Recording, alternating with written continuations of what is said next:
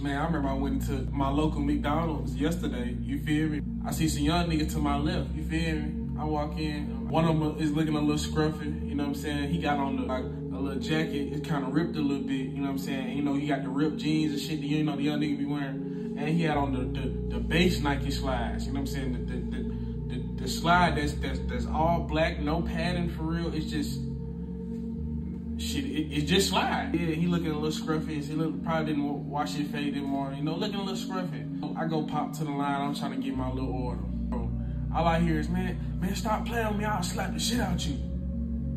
I take a peek back. You know what I'm saying? I don't want to look too hard because, you know, they might up fight. You know what I'm saying? I'm linking. I don't got no fight. And I'm like, I'm trying to see if they talking to me because I'm like, shit, I got to get on point then because I can't do that. They talking to an older nigga in the back, bro. He was Arab or something like that. And stop playing, I'll shoot this bitch up right now. I said, I lightly start trotting to the door. I lightly trot, nigga, I ain't run, nigga, I trotted, nigga. I took my time, but I got the fuck up out of there though, cause I'm not that hungry. I'm that hungry, I'm willing to be surrounded by bullets flying? I think not.